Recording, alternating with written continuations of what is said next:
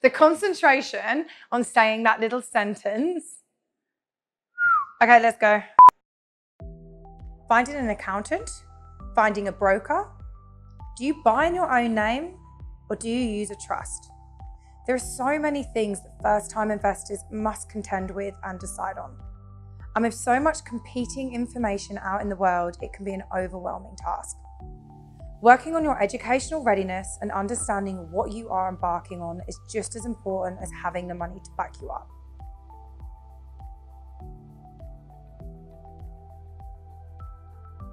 Hi, Malika here from the Property Mentors.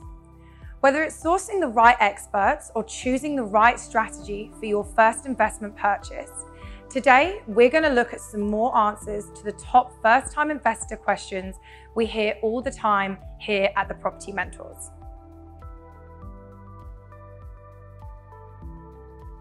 One of the key advantages to setting up a self-managed super fund, also known as an SMSF, is that you can decide where your super is invested. This differs from a retail fund, where a fund manager is making those decisions on your behalf. If you're passionate about property, you can even choose investment properties as your SMSF strategy. There are some important rules that you must follow. One of the most important is that you can't purchase a property to be lived in or rented by you, anyone else invested in the SMSF, or your relatives. It's not a holiday home or a cheap rental for you to take advantage of. It's an asset that should appreciate in value and be able to generate income for your retirement. As well as setting up the fund, some additional considerations should be discussed with your financial advisor or accountant.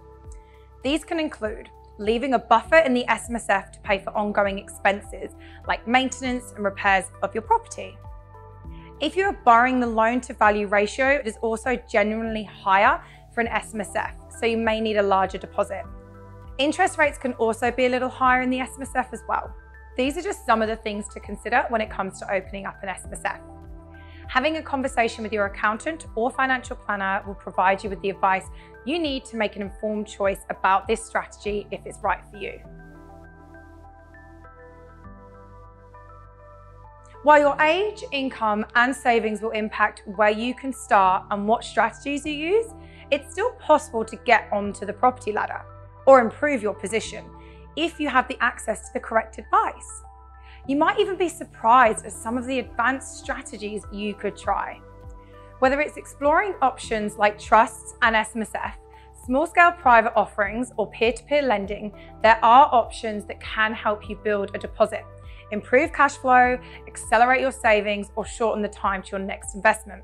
Many of these alternative investment strategies also have the benefit of being undertaken by or with the help of professional investors. These industry experts will not only help ensure that your investment is handled appropriately, but they can also be a great source of knowledge as you grow into the investor that you really want to be.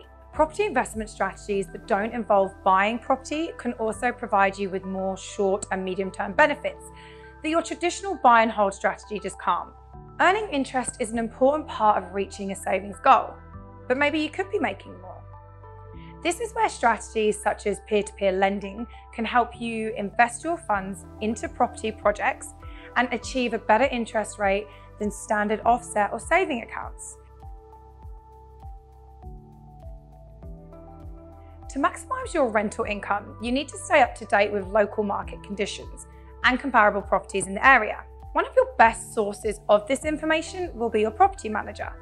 Having the right people managing your investment will ensure that it's not only being looked after appropriately, but making you the money it's supposed to be. In a strong market, you might achieve a higher rent, but when the lease expires or the tenant vacates, if the market has cooled, then your property risks sitting vacant if you don't adjust expectations. Getting the highest rent in the area is not always the best strategy if it means weeks of missed rental income while your property sits vacant. In many circumstances, by adjusting your rent expectations, you're more likely to secure a tenant quickly, and you'll often have a choice of more appropriate tenants. Alternatively, a quick renovation can also attract tenants faster and produce a higher rental income. Newer properties rent for more because tenants will pay a small premium to live in something nicer. This could mean suitable heating, air conditioning, dishwashers, quality fittings and showers, toilets and taps that don't leak, Tenants looking to rent for longer periods will also prioritise these creature comforts in their search. At the end of the day, if your property is well maintained and the rent is set correctly, you should receive multiple quality applications and have a choice of tenants that will care for your investment as their new home. Short stay accommodation can be a great strategy to increase rental yield, with many investors building a successful cash flow portfolio this way. However, one of the biggest risks with a short stay strategy is cash flow inconsistency and demand. You'll need a financial buffer to get you through low booking periods. Revolving guests can cause damage to your property, and insurances can be more expensive. You will also need to think about the time involved in managing the property yourself, versus engaging a professional to manage the process for you.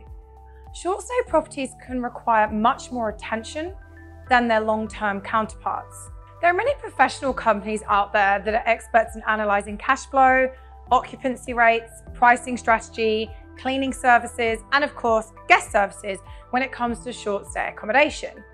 If you're serious about using short stay to increase yields on your investment property, it is worth mitigating some of that risk by using a professional management company to manage all of that hassle for you. If you have more than one property, a property in another state, a difficult tenant, if you're not sure about how to raise the rent, if you need to find a new tenant quickly, or if you simply just want to ensure the overall success of your portfolio, then you're going to want a top-notch property manager. So how do you find a good one? Here's some of our quick tips. Shop around and arrange rental appraisals for your property with multiple companies. This should be free. Find out about how many properties they look after. The fewer they have, the more time they can dedicate to your property. Do they conduct property inspections personally? Or do they outsource it? And how often will they attend your property? How detailed will their inspections be? Will you get a short email saying everything is fine? Or will you get a report with hundreds of photos? You can also check their Google reviews and see whether their current investors and tenants are happy with their services. One of the most important tips when it comes to choosing a property manager for your $500,000 plus investment property is that you get what you pay for.